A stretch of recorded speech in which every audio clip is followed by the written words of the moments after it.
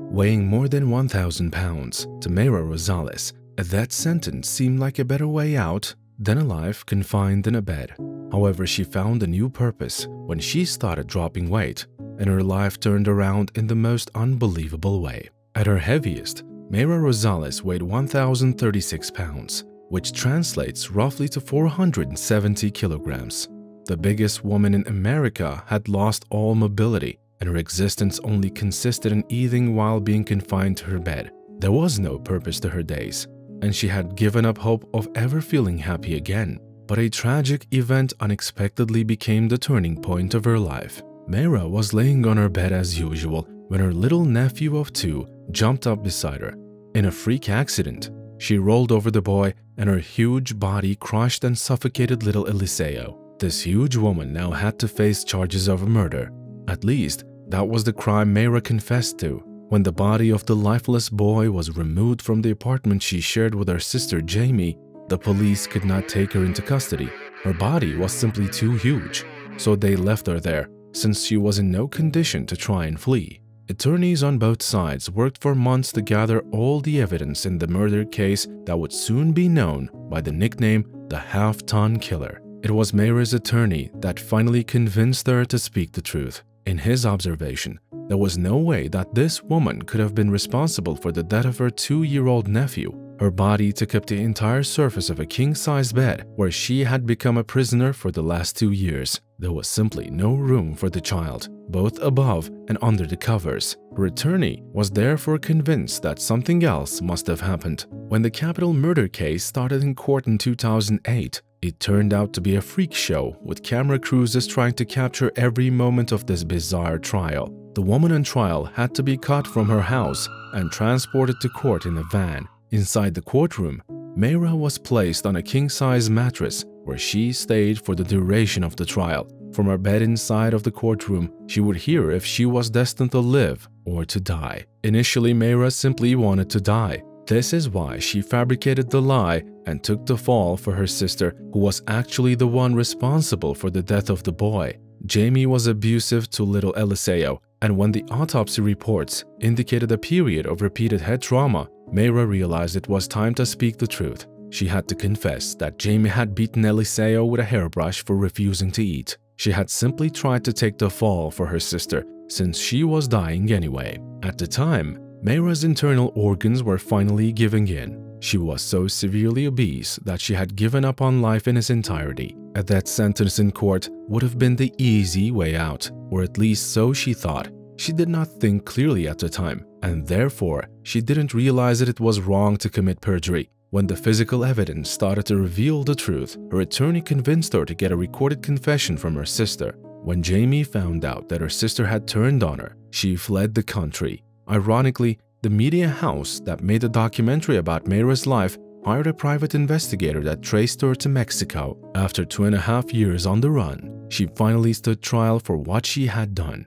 This would result in a sentence of 15 years in prison, setting a release date in 2025. Mayra was acquitted of any charges, a court decision that brought her to a crossroads in her life. She was either going to die inside her house all by herself or get some help to truly live again. Her sister was in jail, while her remaining children were now left without a guardian. She had no choice but to regain control of her life in order to get custody of her nephews and nieces. Mayra lived in Houston, Texas at the time, and it was then that her paths crossed with that of Dr. Yuna Nauzaradan, the famous bariatric surgeon for the TLC program My 600-Pound Life. If there was someone who could help her, it would be this doctor. Her journey to regain her life started in 2010, and it was all but easy. Before any surgery could take place, Mayra had to drastically lose some weight. She was highly motivated and gave her full cooperation. In a miraculous turn of events, she lost 100 pounds in the first week of her weight loss journey. This made every person involved very excited. However, it took some time for her to lose the 600 pounds required to undergo bariatric bypass surgery. The change that motivated Mayra the most happened when she managed to stand on her own 2 legs for the first time in years. When she realized the freedom that regained mobility would hold in for her, she felt motivated to stick to the journey, irrespective of how difficult it was. Also, Jamie's kids were never far from her mind. As the weight started dropping, she could feel that her internal organs were quickly recovering, and the doctor finally had an explanation of why she struggled with such swollen legs. He diagnosed her with lymphedema, a condition that caused the buildup of fluids in the lymphatic system. The resilience and attitude that Mayra displayed soon became an inspiration to thousands of people around the world. Her commitment to her sister's children touched the hearts of many. This extremely obese woman, who was shrinking by the day, displayed the strength of the human spirit in the face of adversity. During the time that followed, she underwent 11 surgeries that ranged from the removal of tumors and excess skin to a lap band procedure. The latter operation was a pivotal step to help her manage and restrict her food intake and help her establish a much healthier lifestyle. Mayra ended up losing more than 800 pounds and became one of the most successful stars of the TLC program. After shrinking to about a fifth of her former weight,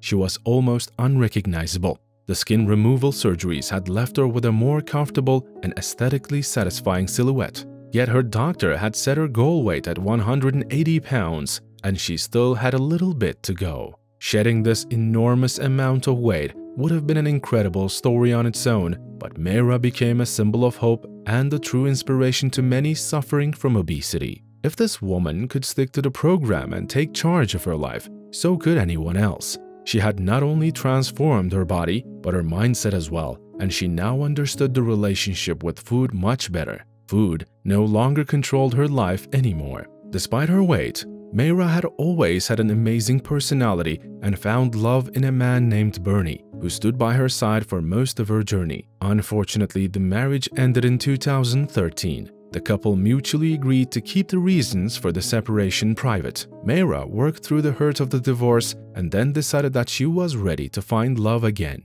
When her path crossed with Carlos de la Rosa, she knew that she had found a wonderful man to share her life with. They married in 2016, and this time the bride could easily fit into a stunning wedding gown. Mayra Rosales received custody of her sister's children in 2013. Despite her rise to fame on the TLC program, she chose to live a quiet life in Sullivan City, Texas. To date, she's still happily married to Carlos, and when she walks down the street, she turns a few heads. After losing so much weight, one may wonder if Mayra gained any of it back or if she maintained her goal weight of 180 pounds. However, anyone who gets a sneak peek at this 43-year-old woman should count themselves fortunate, as Mayra and her husband Carlos have opted for a low-key lifestyle that revolves around their marriage and finding fulfillment in their union. Still, many people confirmed she stuck to her healthy diet and exercise plan and managed to maintain the sleek figure she had worked so hard towards for years.